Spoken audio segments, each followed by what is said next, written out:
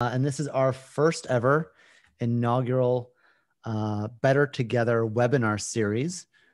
This is hosted by the Beta Cell Foundation. I'm the founder and CEO, Craig Stubing. You probably know me from the Beta Cell podcast.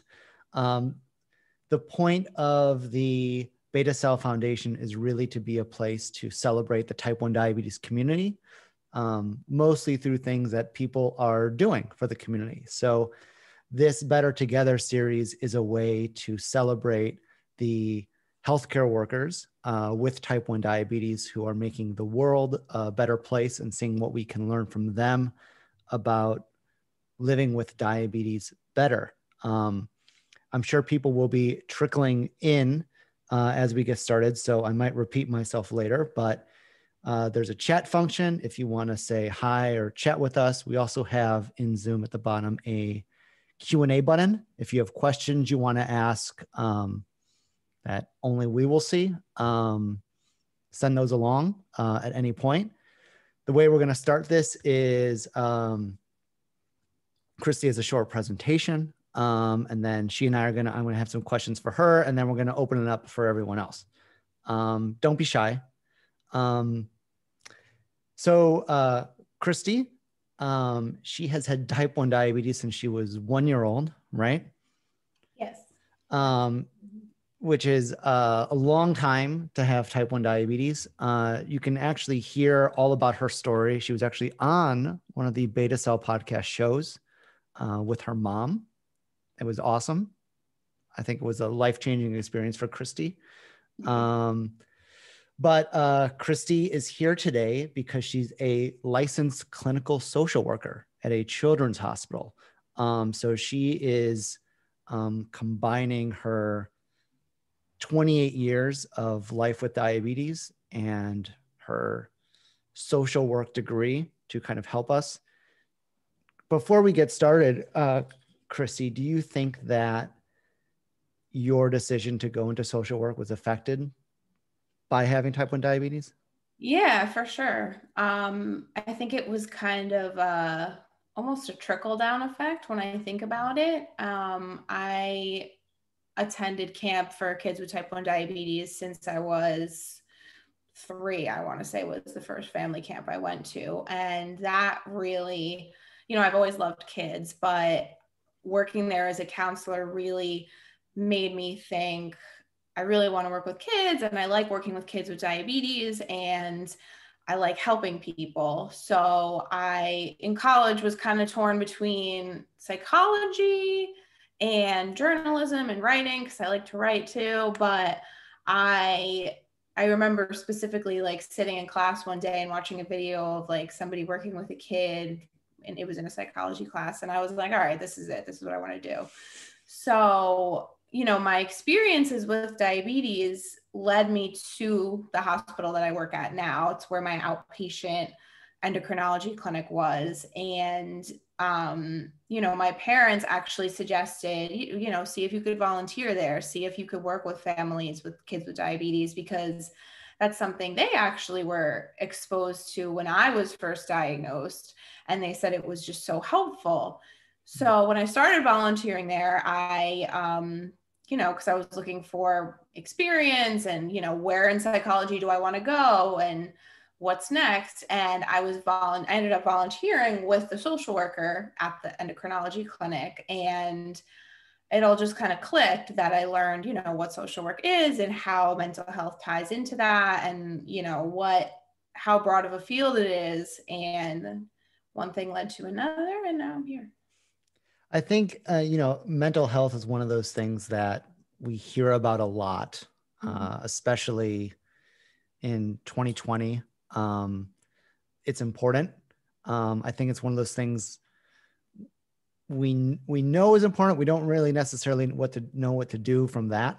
But you're here to help us at least start down this path. You have a short presentation you're going to start with, right? Yes. You can take over whenever you're ready. I am going to now share my screen. So here we go. Share. Okay. You guys can see it okay?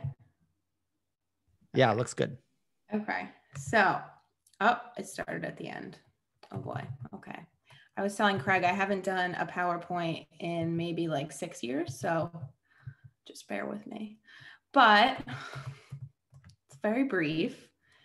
So let me just get back to the beginning.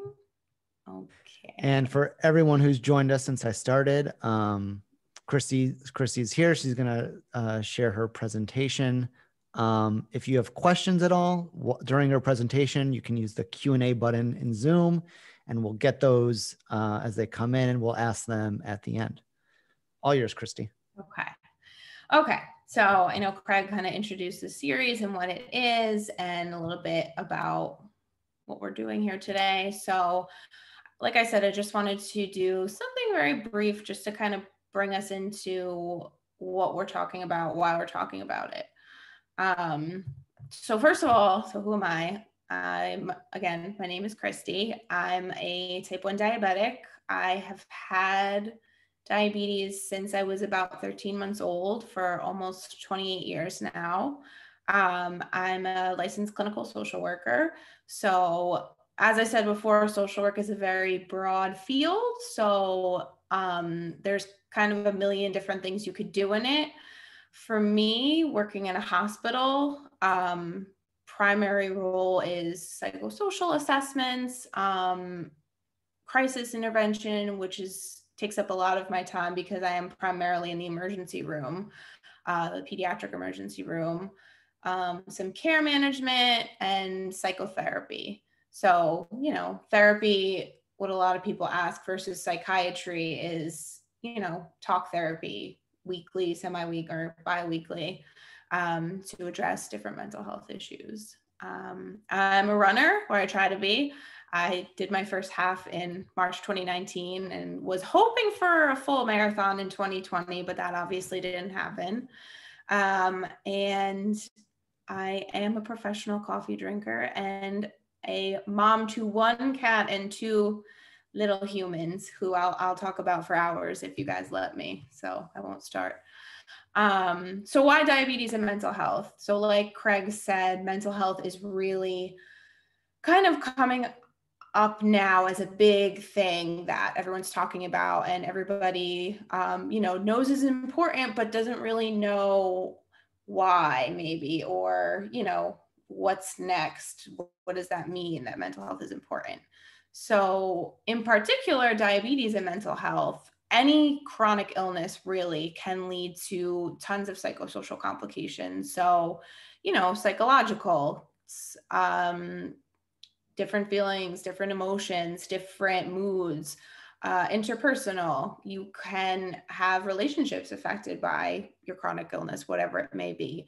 Financial. So, we all know the financial burden that could be placed on people if they can't afford their medical supplies. And these things kind of all can turn into a cycle as well. So, you struggle with your finances, you're going to have a higher level of stress, which means you're going to have more psychological barriers, and then you may have more difficulty in relationships. So it kind of can turn into a little bit of a vicious loop.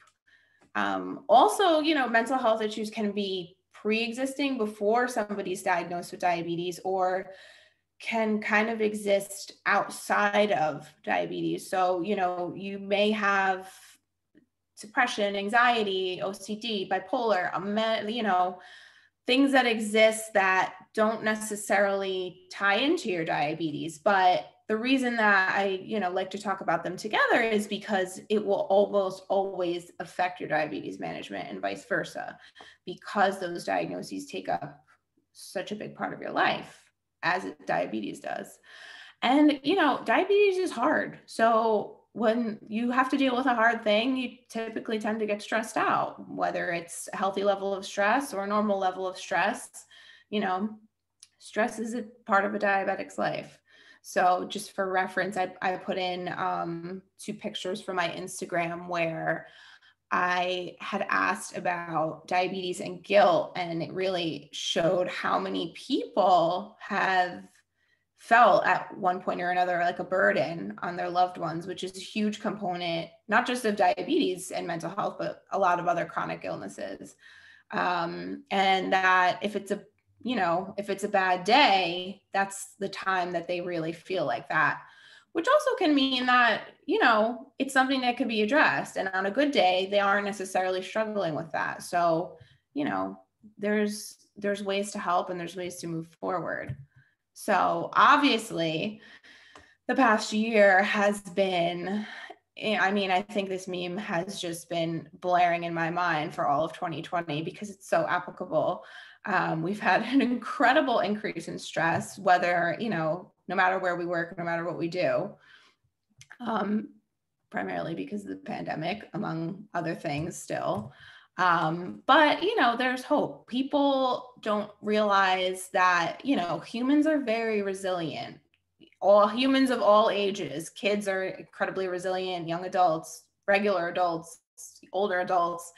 And if you kind of take a pause to really think about all that you're doing to take care of yourself, between your diabetes management and to take care of yourself in this reality that we're living in right now, where, we have a pandemic, the likes of which we haven't seen since, the Spanish flu. And the fact that you're here and you're, making it through is pretty remarkable in itself. And the fact that, there's a phenomenon it's called post-traumatic growth that focuses on, the positive things and things that developed after trauma or significant stress that inevitably happen as well. So, I think we've all grown this year, most of us, whether we've been to or not, because it's something that we've never had to go through before. So let's talk about it. So something I wanted to do as a touch point, just to kind of show an example of how we could kind of all get caught up in our heads is little activity. So I don't think anyone's cameras are on, but if they are and you want to turn them off, that's okay. But to start, okay, take your hand and hold it up to your nose so that it's, touching your nose. And what do you see? Do you see your hand, or does it kind of just look like a blob? Can you see the lines of your palm? Can you read them? Can you count how many fingers you have? And then move your hand back slowly until it's maybe about a foot from your face, and compare the difference from then to now. So can you count your fingers? Can you see what color your hand is?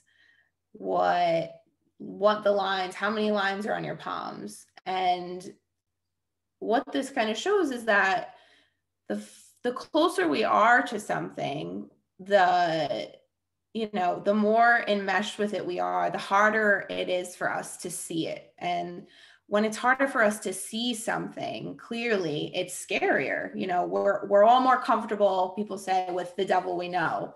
So the more you create that distance between yourself and whether it's diabetes or COVID or both, or something stressing you out, and realize that you are you, and this is whatever outside factor it is, and take a step back from it, because that's how you're going to really examine it, and ultimately it'll become less scary to you. So let's talk about it, whatever else you guys want to talk about. And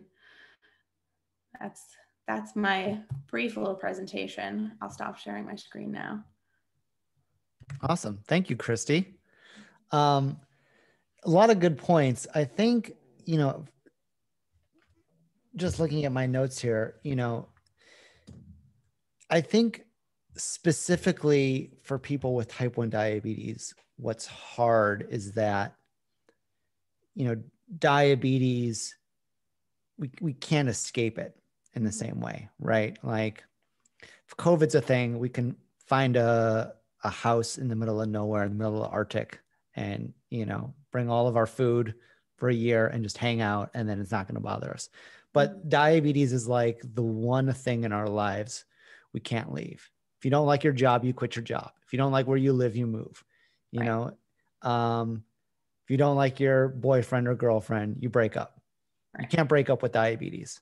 So I think that is hard. And I think most people's first issue with diabetes is that realization that they can't get rid of it, right? Like I see that all the time. People say, I just realized I have to do this forever. Yeah, absolutely. I mean, and that is a very, stunning realization. It's funny that you say it because I even remember back when I was maybe like 7, I want to say, giving myself a shot and being a small child and having this realization that I'm going to have to do a lot of these shots for the rest of my life. And like, what if one day I just don't want to do them anymore and I just stop? And in my little 7-year-old head, I was like, okay, well, whatever, and moved on. But I think that as people with diabetes, we kind of have those moments in life where we have that realization, and it is, very difficult to come to terms with. But, to kind of reframe it, we do have choices as far as, we could choose not to take our shots, not to take our insulin, not to test our blood sugar.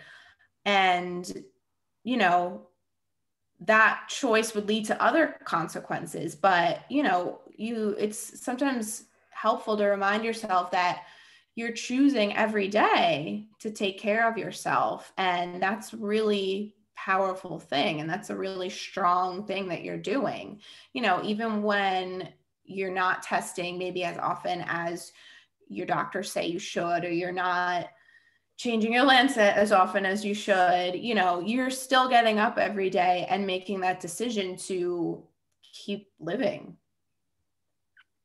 Yeah, that's powerful. I've never heard it that way before. Um, and you said this idea of being enmeshed with something. I don't know if everyone else here, I did the, hand thing. I've got smudges on my glasses now from that. Sure. Um, how do you make distance with diabetes though? Because you're like, stuck with it, besides just ignoring it, which, Right. as you said, can make its own problems. Right. And what I have said to people before, whether it's patients or peers, is that ignoring diabetes is, like I said, a choice. But if you're ignoring it because you want it to take up less of your life, the opposite is kind of going to happen. Because if you ignore it, then it's going to take up way more of your life. Maybe not right away, but somewhere down the line. But creating distance with diabetes, it's hard because, like you said, it lives literally within our bodies and it's a constant in our lives. But kind of looking at it as something that happened to you and not you yourself, you have to, and it takes effort to reframe it that way, really watching your language and how you talk to yourself and how you talk to others, and reminding yourself that, I am angry. I'm angry at my blood sugar being high, and versus I'm angry that I'm high again, or what did I do wrong that my blood sugar is high, or my I am such a burden on my family, and reframing that to my diabetes is a burden on me and my family, and my diabetes isn't me, it's a part of me, but kind of creating that, like you said, that distance. Yeah. Um, I just want to take this point to remind everyone, if you have questions, send them along, raise your hand if you want to chat. Otherwise, it's just going to be all of my questions, which I'm okay with. Um, I think what makes diabetes particularly awful is that it seems like everything tends to snowball when one thing goes wrong. If, let's say you have a bad night's sleep, you go, high or you go low through no fault of your own. you don't get a lot of sleep. And so you wake up in the morning, your dawn phenomenon's awful. So then you have to correct it. And then, maybe you go low, or maybe it doesn't come low. Maybe it just stays high, and you're constantly like putting more and more effort into it, which is causing more and more problems sometimes. And that then spills over into other things. Like maybe you're low, so you don't finish what you need to do for work, or you don't get to go for a run or do a workout you want to do. Ruins a date night. How do you stop that snowball? I mean, it's hard because, like you said, everything, like you said, when something snowballs, it's easy to get caught up in what's happening and say, oh my God, this is happening. My blood sugar's high. My blood sugar's not coming down. And what I tend to do when my blood sugar is high is I will look at my CGM every 5 minutes and say, it's not coming down. It's not coming down. And then I'll overcorrect, and then I'll be low. And then that will in turn snowball into other things. So I think really just taking a step back and saying, one step at a time, let me correct, and let me wait 2 hours before I rage bolus and try to bring myself down. Let me listen to my body and see, if my sugar's high and I'm feeling crummy, maybe I'll lay down and I'll read a book. Or if I have things I need to do, maybe I'll prioritize things that take up less energy physically and mentally. And not having, not engaging in that future predicting, thinking that, oh, my whole day is going to be ruined, or, oh, this is going to lead to this, because, eventually that's going to cause those things to happen. Yeah. I want to, you mentioned the Dexcom, and this was a feeling I had. Oh, it's probably like last week. It was just a few days ago. It wasn't that long that I felt like, I'd gotten off my like diabetes, like rails, where like everything was okay. And then like something changed. And all of a sudden, I would like eat lunch and I would take the same amount of insulin I would normally take, and I would just plummet. And then I would see the arrow going down, and I was like, oh no, I don't want to go low. I'm going to eat something. So I have some like mango slices, and then I shoot up right afterwards, right? It just like flips. And then it's like, oh, I'm going to be high now. So I got to take insulin and bring it back down. Do you think that, I mean, we all talk about how, diabetes, especially with CGMs, diabetes technology is a privilege, but it doesn't mean it's all flowers and sunshine, right? There is kind of this, I don't know, this issue you could have with like too much information. Is that something you've seen? Yeah, absolutely. It's something that I feel like I talk a lot and I write a lot about, because, I mean, I didn't have a CGM until I want to say 2 or 3 years ago. And it's amazing how quickly it becomes like you can't live without it. And there are times during that 2-hour warm-up period where I'm like, what am I going to do? Like, I can't drive, I can't do this. And I have to really remind myself that I lived without this technology for the majority of my life, and I was fine. And I definitely feel like it can cause a lot of overreaction or early action, especially when you have it right on your watch or right on your screen. So something I try to do when I feel like I'm being too reactive is I'll turn it off of like quick view. So I can see, like I can see that Dexcom is on my phone, but I can't see the numbers. So in order to look at the numbers, I have to open my phone and I have to slide down. And that, inevitably leads me to look at it less. And sometimes I'll notice an improvement then in my numbers, because I'm not overreacting to fluctuations that probably would be happening whether I knew about them or not.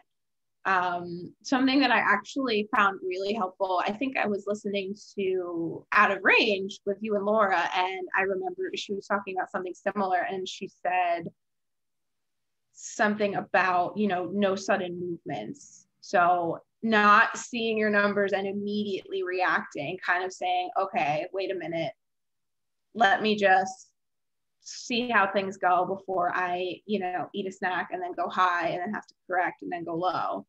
So again, really like pausing and getting some distance from that data too.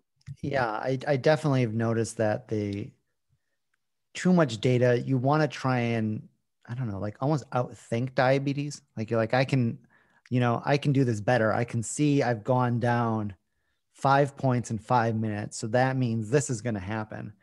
But that's just like one piece of data. Like that Dexcom doesn't tell you how much insulin you have on board, how much food you have on board, if you're going to go for a walk, and all of these things,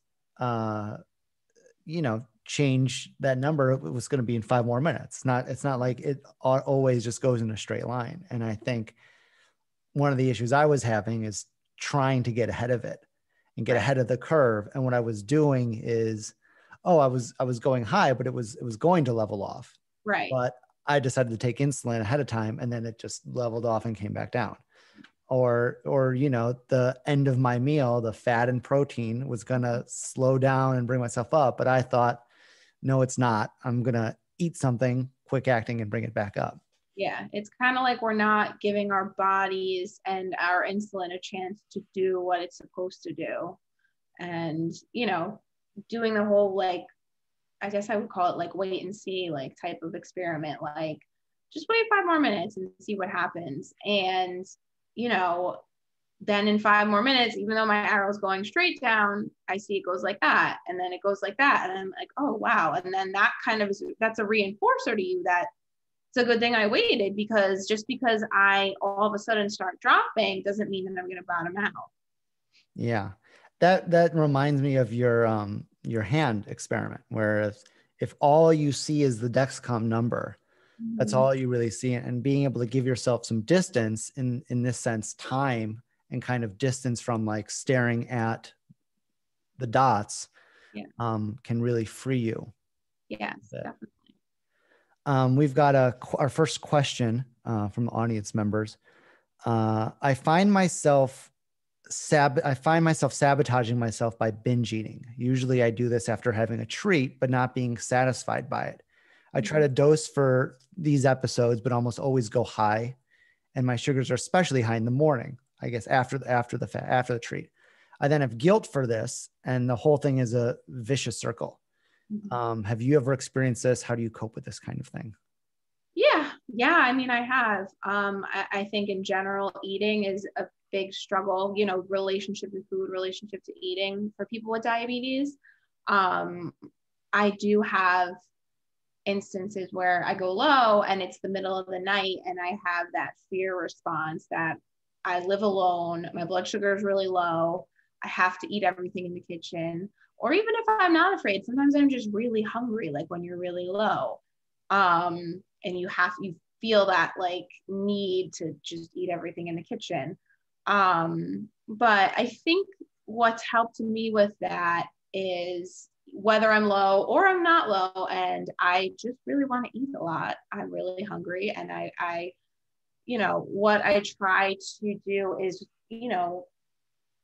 everyone talks about mindfulness now, but trying to be more present in your body. And that will of course be easier if your blood sugar is in range, but eating until you're full and counting your carbs, because sometimes when we eat, what would be considered a binge or eating a lot, we don't count carbs because we're like, oh, this is going to be such a huge number. I don't even want to see it. And I don't even want to see how much insulin I would have to give for it. And that's something that I definitely went through for a while, when in reality, you're eating it anyway, and you may as well just take insulin for it, the right amount of insulin for it. And if you do that,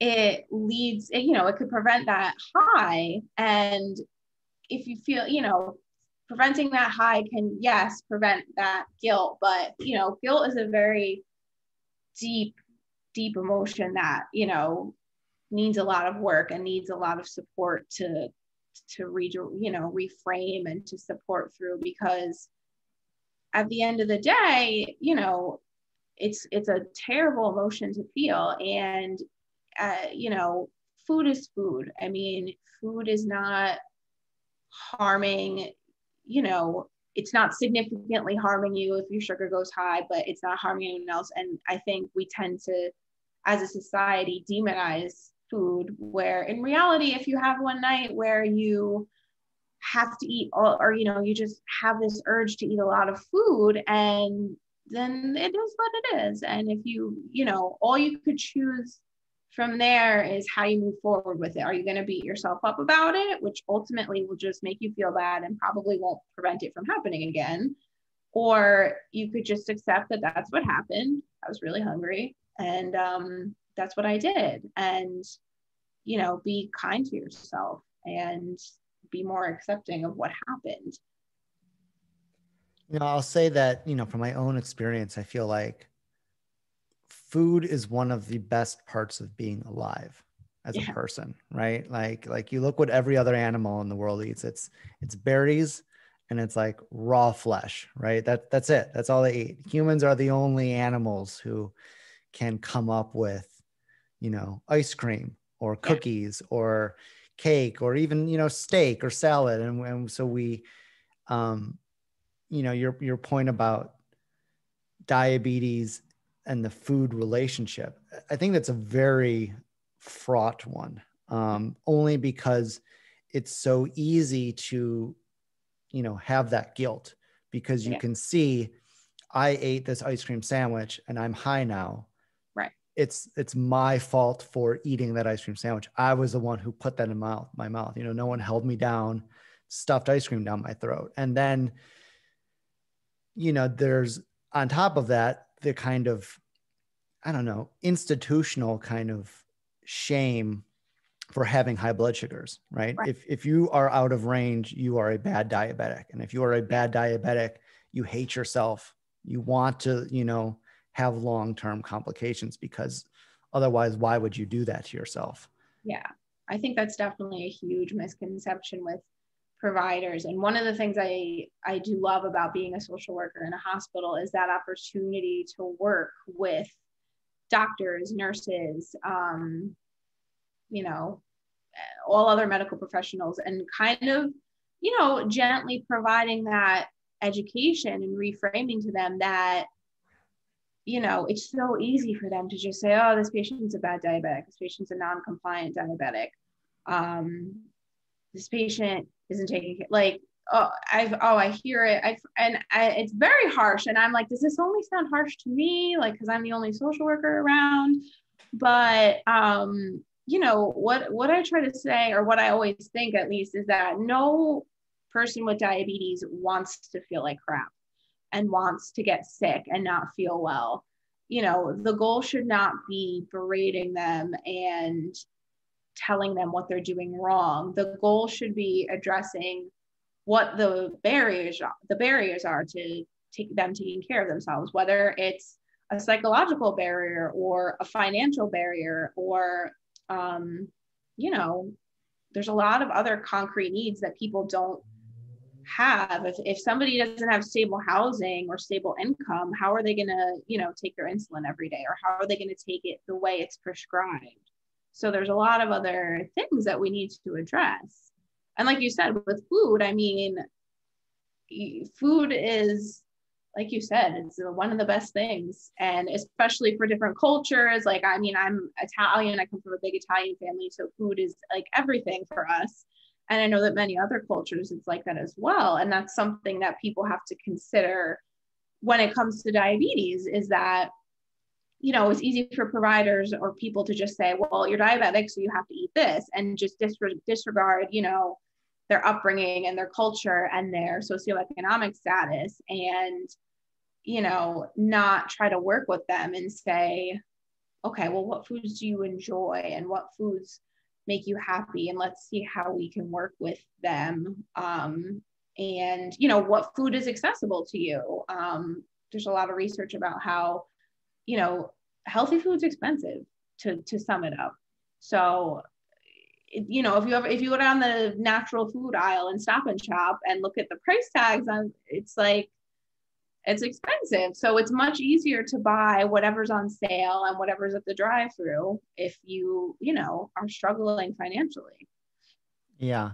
And I think, going along with that, you said earlier, we're making the choice to take care of ourselves. And I think that, checking your blood sugar, recognizing your blood sugar is high and wanting it to be down is a healthy choice. Like you are wanting to be healthy. And I think that you shouldn't feel bad that you enjoyed something, even if it was binge eating. I've, plenty of times I've gone out and, gone to a restaurant, eaten a lot more than I would normally, if I was home alone, eat a whole pizza, then have some ice cream on top, and then maybe, some more ice cream because I'm out.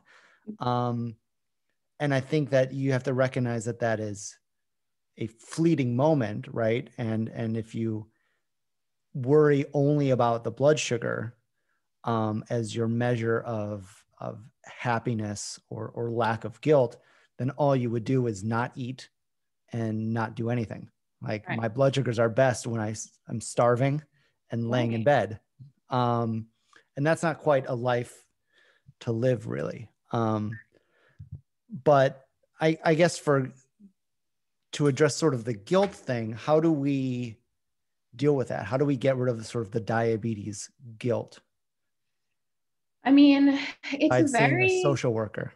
yeah, guilt is a very complicated emotion. And I think particularly for diabetes, guilt it's difficult to address because it's society wide. Like we've all seen all of those jokes about, you know, diabetes and food, and we all get those judgmental looks and, you know, remarks from professionals that feed into our guilt. And then, you know, that's not even taking into consideration our own upbringing.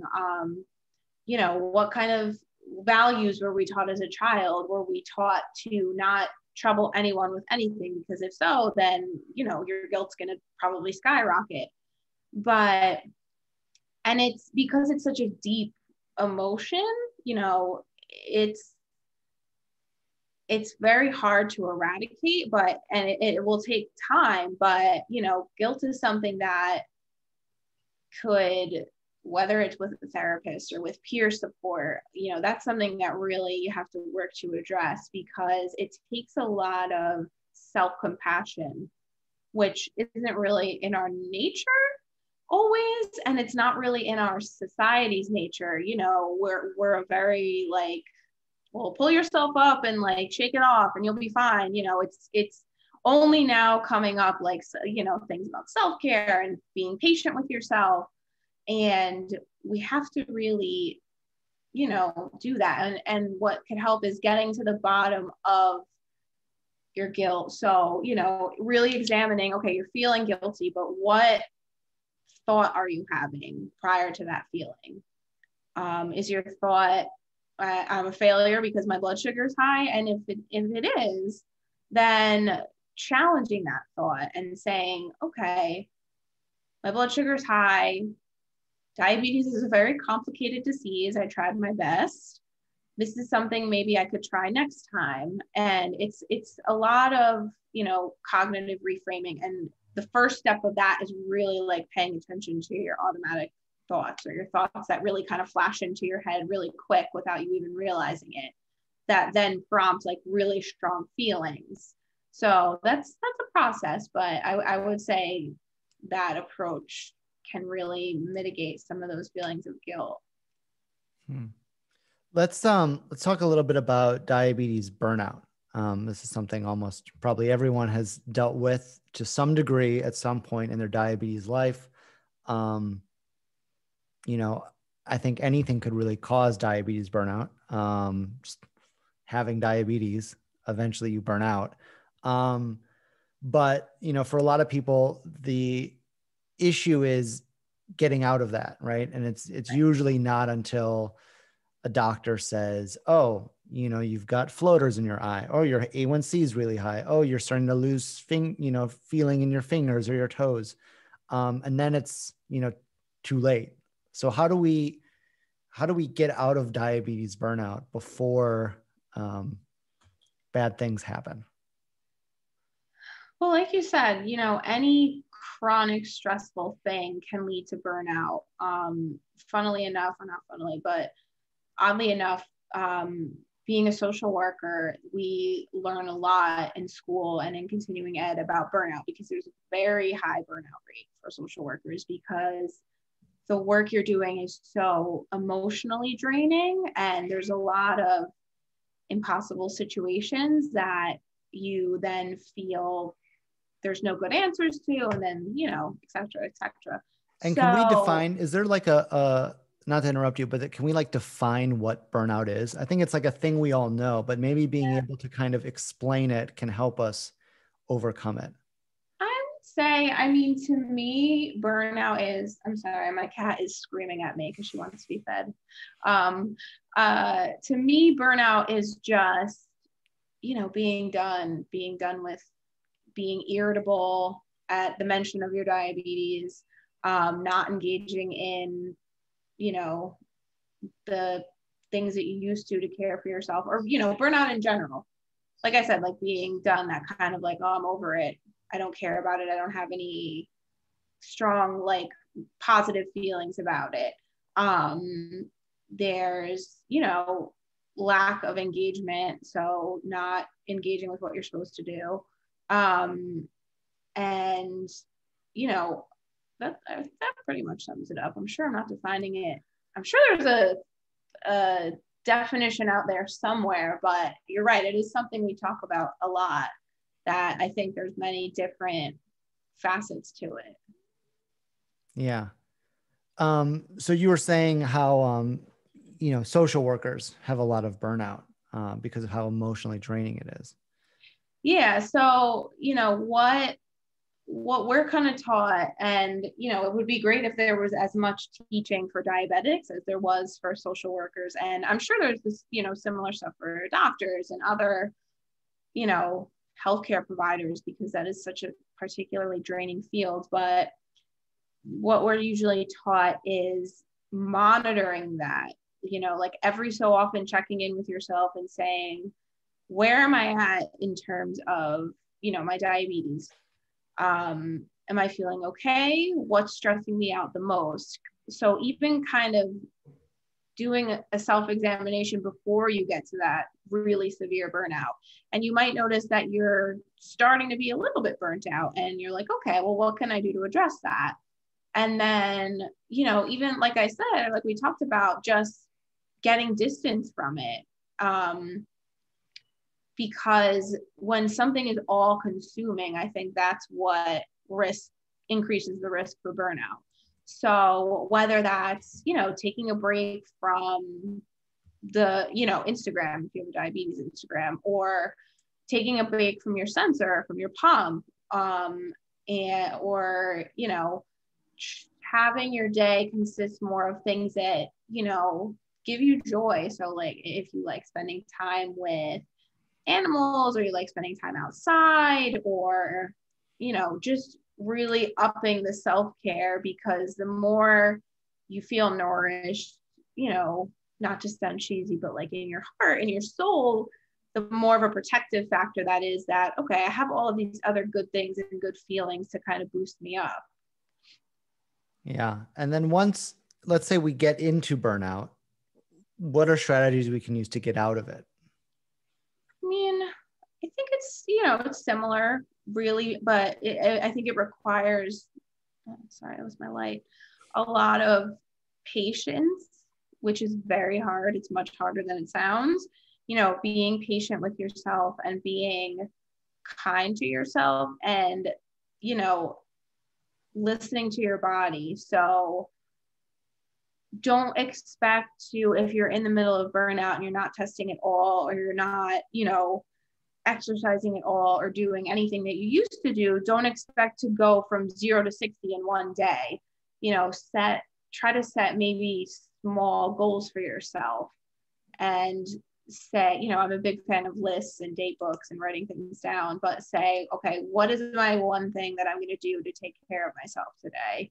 Or, 2 things. And then the next day, okay, what is my other thing I'm going to do? And, praising yourself for that, saying, okay, wow, I set a goal and I met it, and that's great. And I should appreciate myself for that. And, just building it up that way. Yeah. I think, the Beta Self Foundation is all about community. And so how does community play into mental health? Yeah, I mean, I think community plays a huge role in mental health. I mean, I'm somebody who I consider myself an introvert. So despite that, I feel like community and other people and engaging with other people with diabetes made a significant impact on, how I've handled and what my outlook is on diabetes. So quite literally growing up at diabetes camp and never knowing, I really was very lucky that I never had that feeling of I'm the only one like me, which is something I see very often in kids and teenagers with diabetes, that they think they're the only ones. And it's almost like a foreign concept to me, because I always knew I wasn't the only one because of my experience at camp. So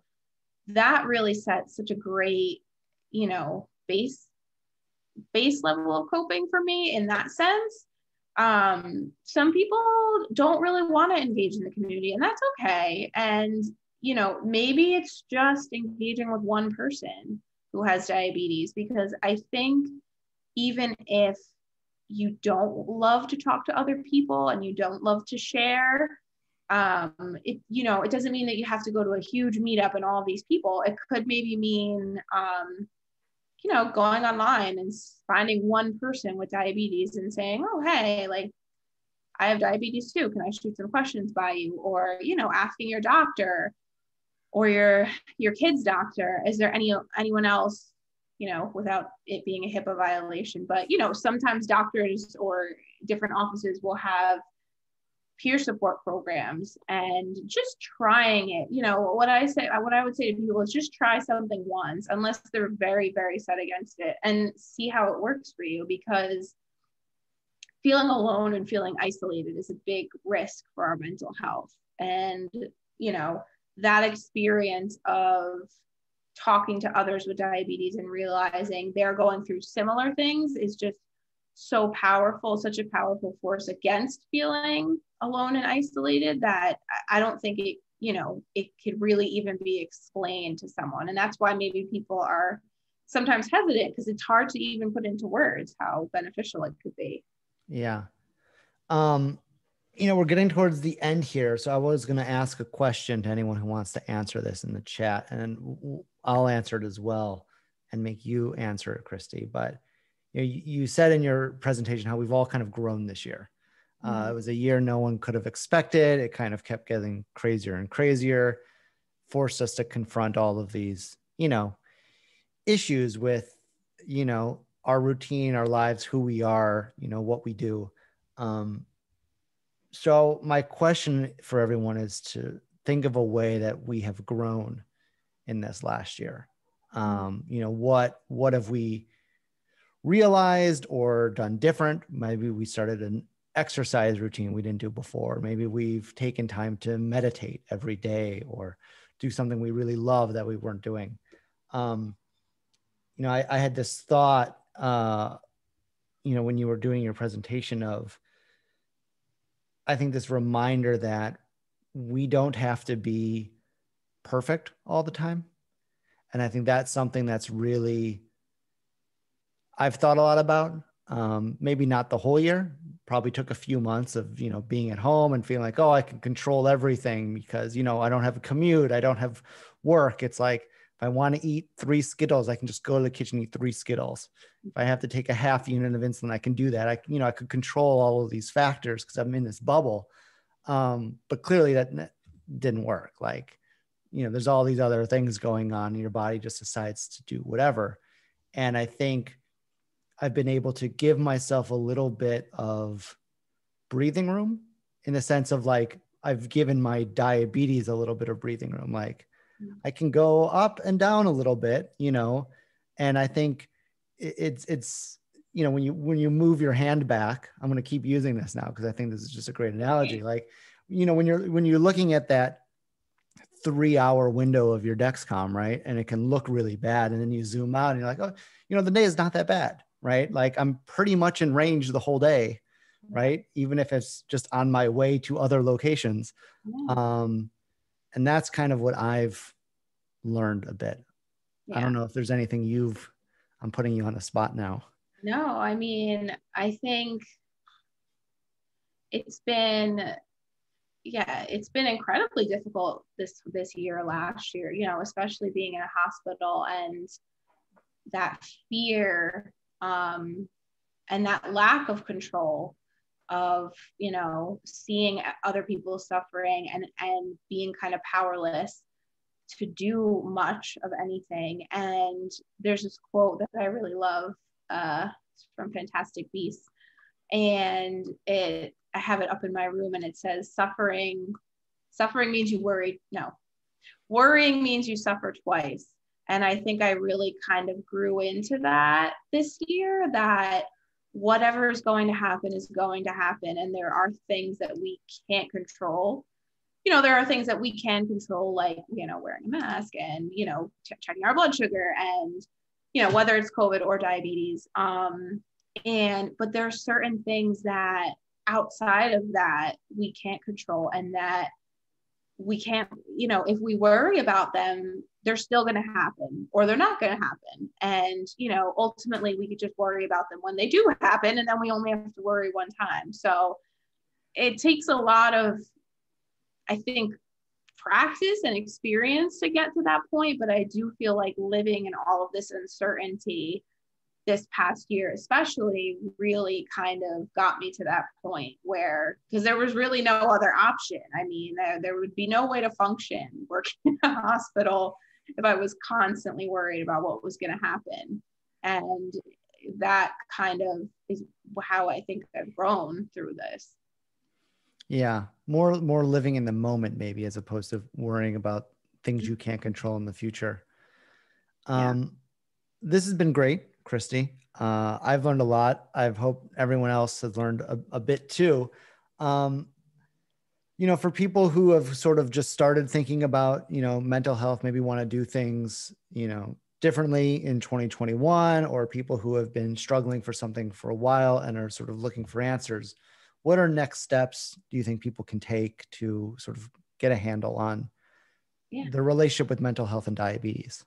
Yeah. So next steps, I mean, as far as, I think honestly, everyone could benefit from therapy. It's one of those things that is still pretty stigmatized, but I think is becoming less so. So, and it doesn't have to be like people think. It doesn't have to be forever. It doesn't have to be very time consuming. Engaging in therapy might mean 1 45-minute session a week. And virtually everyone is doing telehealth therapy now. So it's pretty convenient. For some people that might be more awkward, but everybody's different. But first steps, I would say, you could always ask if you have a good relationship with your primary care provider, if they know of anyone or any referrals. If not, I'm a social worker, so I'm very pragmatic when I think about this, but I think about, if you have private insurance, there's a phone number on the back of your card that says, member services. There's usually a number that says behavioral health too.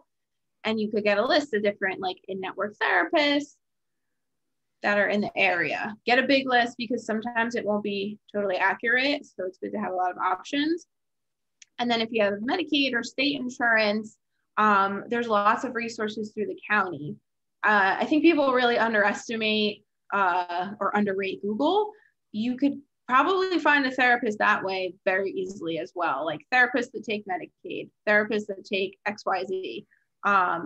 So it's fairly easy. It's just, you know, taking that first step mentally can be scary. And I usually tell people that it'll be awkward at the beginning. It's awkward. It's kind of like dating. Like you have to go and kind of open up to this person, and it's a little awkward. And you should, though, after the first session, maybe get a first sense of a little bit of a sense of, am I comfortable with this person? And maybe you're not. And then you try a different therapist. Maybe you are. And as time goes on, you know, it can be a really good resource and a really good support for you. I know there are apps now. I think the names don't come to my head. Better. Yeah. Talkspace. Yeah. ThriveWorks. Where you can just go on your phone, do a telehealth right through there. Makes it more convenient than having to feel like you're going to a building and like, what if someone sees me in the waiting room? No one's going to see you in the waiting room. Like all those like things in your head, right? Of like, you can just literally from your couch talk to someone for 30 minutes, 45 minutes, and then decide if it's worth it. Right. Yeah. It's made it, for a lot of people, the telehealth has made it a lot more convenient, and most insurances, because of COVID, are covering it. I think it's like a new, I don't know, federal law or something. Well, that's one good thing to come out of 2020, I guess. Yeah. Thank you again. This has been great. Thank you everyone for joining us. We're going to have another one of these on a slightly different topic next month. It's the third Sunday of every month. I think that's the 17th. It'll be at the same time, 3 p.m. If you think Sundays at 3 p.m. are a good time or a bad time, let me know. Shoot me an email. I'm craig@betacellfoundation.org. If you have any questions or thoughts, email, find us on Instagram, Facebook, Twitter, all the places. And if you have thoughts for future topics or other things you want, don't be shy. Thank you again. I hope everyone has a great 3-day weekend who gets tomorrow off. And here's to a good 2021. Yes. Fingers crossed. Thanks, Kristi. Thank you.